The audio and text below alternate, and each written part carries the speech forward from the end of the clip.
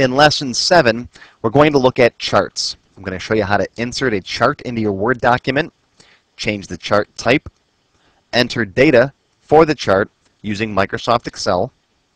We'll look at the chart style gallery, and I'll show you how to move and resize your charts. Okay, if you still have this smart art from the last lesson, let's go ahead and get rid of it by clicking on the frame and then pressing delete. Now this lesson involving charting is going to involve Microsoft Excel. If you don't have Excel on your computer, then the stuff I'm going to cover in this lesson is going to be different for you. Most versions of Microsoft Office come with Excel.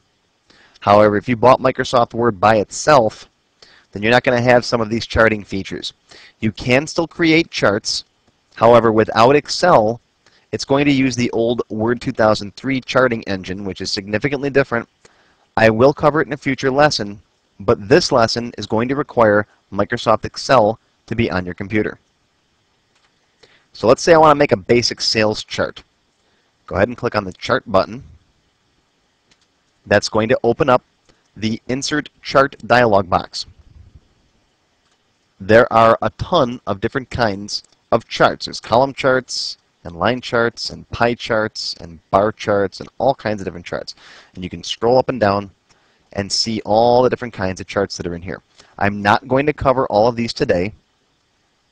In fact, I'm going to cover these in much more detail in my Excel classes. However, for today, let's pick a simple column chart. I'll pick this very first column chart. Then I'll click OK. Now you will see Microsoft Excel will load up if you have it installed on your computer. Now I have a much more in-depth Excel lesson available, so I'm not going to cover a lot with Excel today. Excel is a spreadsheet, and a spreadsheet essentially has data that goes up and down in columns and across in rows. And where they intersect, that's called a cell. For example, that's cell B3. Over here, that's cell D4. And you don't really have to know a lot about spreadsheets in order to use Excel for the purposes of making a chart in Word. Word only uses Excel to store the data. Now what we're going to do is we're going to make a basic sales chart.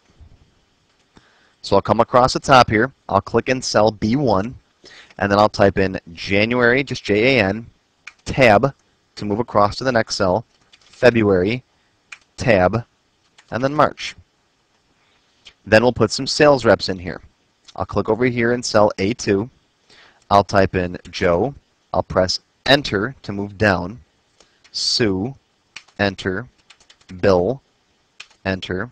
And Stan, Enter. If you want to add another one, I'll just type in Rick down here and press Enter. And notice Excel automatically extended the chart size for me. See that? It says to resize the chart data range, drag the lower right corner. Well, you can simply click here and drag if you want to. Or, by simply adding more data, Excel will usually extend that range for you automatically. All right, so I can type in some data for me. And you can also use the arrow keys to move up and down between these different cells. But let's say I want to come over here and put April in. I'll just type in April, APR. And then you can see Excel automatically extends the range for me. So that's not too terribly hard. And once again, if you want to learn more about Excel, I've got a million different Excel tutorials on my website. Now when you're done entering your data for your chart, just go ahead and close Excel. You'll see that that data is automatically updated inside Microsoft Word. There's a new Chart Tools section on the ribbon with a bunch of different options. There's Design, Layout, Format, and again, there's a million different options in here. Some of them, like these shape styles, we've already looked at. There's also things like text wrapping that should be familiar to you. And again, I'm not going to cover all these options today. But here are the important ones. If you want to change the chart type, click over here on Chart Type. That'll bring this guy back up. And you can change the style of the chart. For example, if you decide you want a line chart instead of a column chart, click there. For now, I'm just going to hit Cancel. If you want to edit your data, click on the Edit Data button. That'll bring Excel back up. Make whatever changes you need in Excel, and then close it. There's the Chart Style Gallery, where you can pick from the different color styles that are available for your charts. For example, here's red. Drop this down, and you'll see a whole bunch more. On the Layout tab, you're going to see a whole bunch of different options that we're not going to cover today. There's a lot you can do with charting. You can change the axes and the grid lines and the plot area and add trend lines and all this stuff. This is all more advanced stuff that we're going to cover in the Expert Series.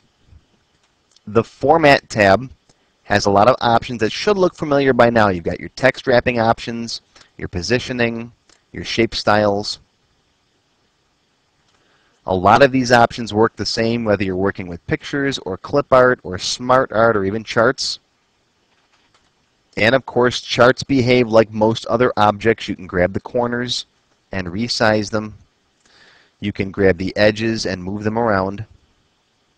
We might have to turn text wrapping on, right? Text wrapping, square.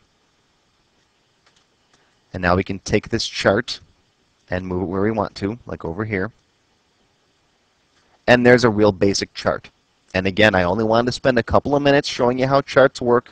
We'll talk a lot more about them in the expert classes and in my Excel classes.